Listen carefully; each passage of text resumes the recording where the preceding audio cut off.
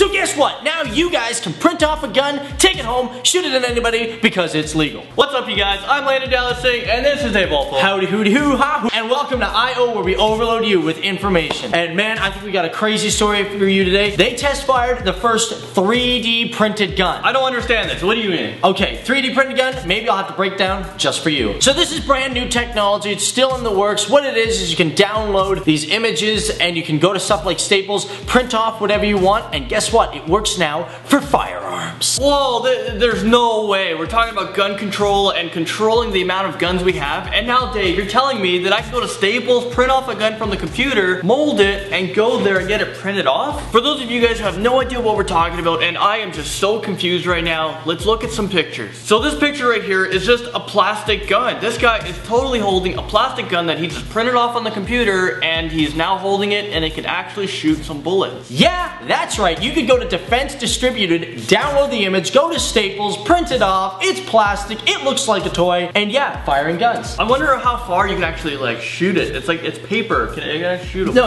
well, it's plastic, but to be perfectly honest, I don't know that. If you check out their video, to me, it even actually kind of looks fake. Don't look at the way they fire the gun. It looks like the sound is kind of imported.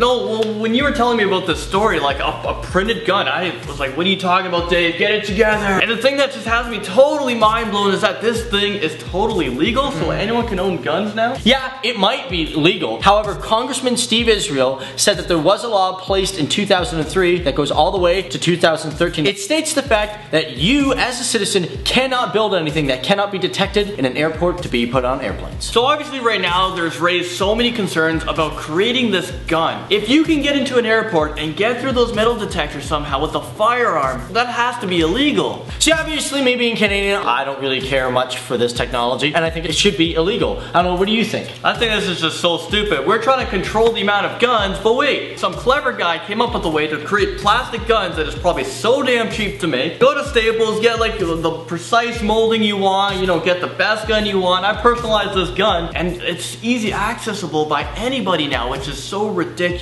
And the worst part is it looks like a toy, so police officers are gonna have a hard time figuring out what is toys and what is a real weapon. Exactly. Can you imagine kids picking that damn thing up and like shooting it at you and you're just pretending, don't shoot me. Oh my god. Oh, we just killed a kid. Oh, that's great. So I want to know, what do you guys think? Is this the most stupidest thing that you guys ever heard of? Plastic guns? Is this our new future that everybody is able to make guns, shoot guns, and own guns? Let us know your thoughts in the comment section below. And if you guys want to follow more of I.O., you guys can't get enough of us, go to Facebook, Twitter, and Instagram.